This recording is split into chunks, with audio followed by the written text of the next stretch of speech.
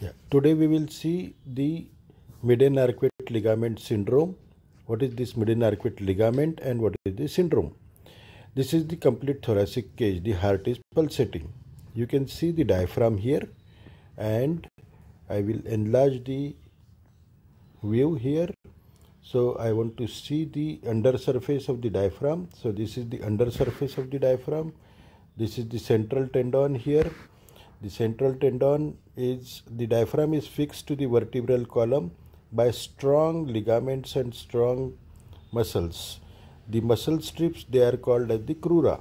The crura are, this is the right crura and this is the left crura. And in between the two crurae, there is a ligament, a very strong ligament. This is the ligament, this yellow.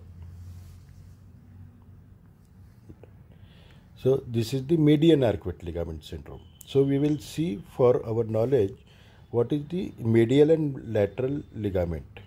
So this is the medial ligament here and this is the lateral ligament of the arcuate ligament. So this is the median arcuate ligament syndrome. So what is the significance of this particular ligament? This is one of the very tough structure of the diaphragm. And because of this tough structure, the diaphragm is attached to the vertebral column posteriorly. And this is the aorta. Aorta is descending in between the two crura and it is going below the median arcuate ligament. And this is the first branch of the aorta. I will tilt the view. This is the first branch of the aorta, that is called as the celiac trunk. And the celiac trunk immediately bifurcates into three: the left gastric artery, the hepatic artery and the splenic artery.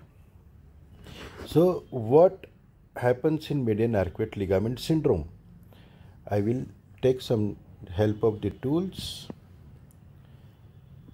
select the pen, and what happens in this median arcuate ligament syndrome? This first branch of the aorta, it originates below the arcuate ligament. So the arcuate ligament comes like this, okay, and it compresses the celiac trunk. So this is the thick arcuate ligament and it is compressing the celiac trunk completely. So the angle between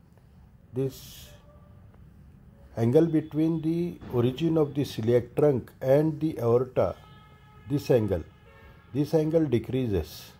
It goes towards the aorta. So usually this is perpendicular to the perpendicularly it is originating from the aorta, but it is compressed because of the ligament. So obliquity and compression of the ligament gives rise to compromised blood supply to all these three branches of the celiac trunk. And because of this ischemic area, the area which is supplied by the celiac trunk, the liver, the stomach, pancreas, spleen, these are completely becoming ischemic. And therefore it leads to various constellation of symptoms, and that is called as median arcuate ligament syndrome.